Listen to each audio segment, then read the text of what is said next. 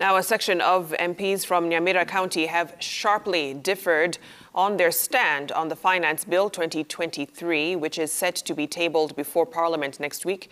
Kitutu Masaba MP Clive Gisairo, I beg your pardon, said his constituents have advised him to vote against the bill, which they argue does not serve their interests. His North Mugirango counterpart, Joash Nyamoko, defended the bill, saying it was key to the efforts of stabilizing the Kenyan economy.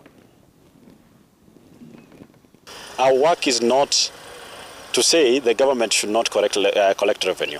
The issue is at what time and which formula are we using. Mwananchi right now can't even feed their family. They're struggling to educate their children.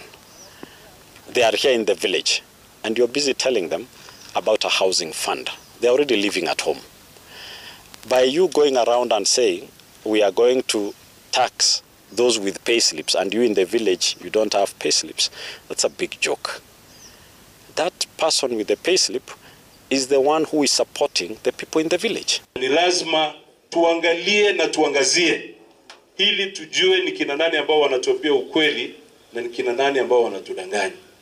Hata huyu Victor amesimama hapa anaambiwa ati kuna tax anaenda kulipa ya nyumba ya 3%. Na wale ambao wanaongea juu ya hayo maneno, some of them are our leaders.